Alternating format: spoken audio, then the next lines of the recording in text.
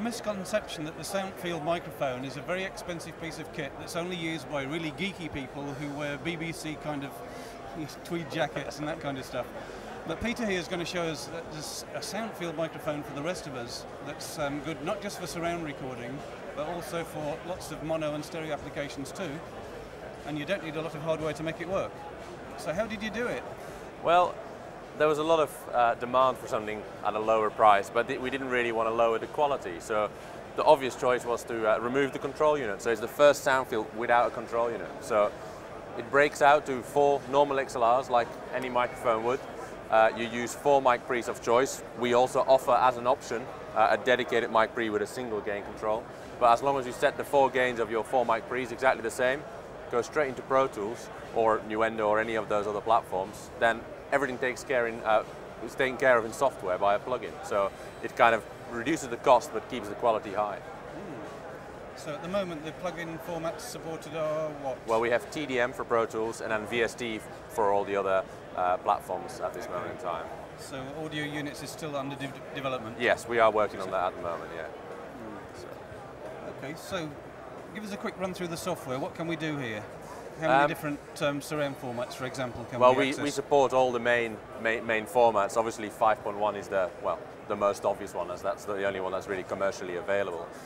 We call the SPS 200 a software controlled microphone because there's an awful lot you can do in software.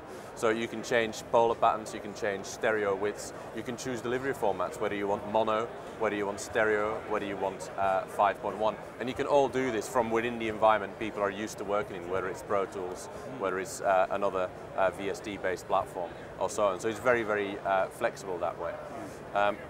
We really designed it for 2 main applications. The first one is for studio work, where anything you want to record with a bit more ambience and a bit more feel for the room rather than just spot micing, it's great for that, whether it's drums, acoustic guitars, anything like that. The second application is very much for people who do recording maybe live in orchestras, choirs, maybe acoustic bands and stuff like that. And they maybe have a Firewire interface with 4 mic pre's, go straight into their laptop, and they have a very, very powerful platform at a fraction of what it used to cost. So even if you're working in stereo, you've got the advantage that you can shape the mic pickup pattern retrospectively after the recording. Yeah, completely. Because we pick up sound from all directions, we can't just, for example, have cardioids facing forward. We can also look all the way around, we can tilt them down, we can zoom forward, we can zoom backwards. So it's extremely powerful. There's nothing else that offers this kind of flexibility in post-production. So yeah, it's very, very powerful that way. And as with the other Soundfield mics, because you capture all this information, it's always going to be compatible with all the future surround formats because you can extract anything from it. Yeah, as long as you save the core format, which in this case is just the 4 capsule signals. As future formats develop, whether it becomes 10.2 or the Japanese 22.8, whatever it will be, we can make software for it in the future to decode to those formats. Yeah. For the moment, we already support things like 6.1, 7.1, maybe even 8.0 and so on, which are not really commercially available formats, but people are playing with those. Yeah.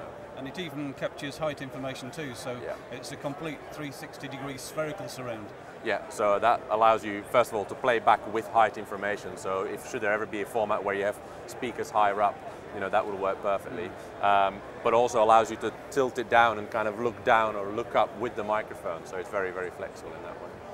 That's excellent. So what's this going to cost us? Well, the UK list price is £1,475, and for that you get the microphone, a clip, a 5-meter lead, a beautiful little carry case, and the post-production software.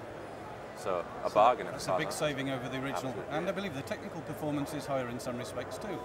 Well, the technical performance is definitely comparable to our other systems. So yeah, it's a very high quality product. They're still true condenser capsules, so we require phantom power and stuff like that. So yes, it's a very high quality product.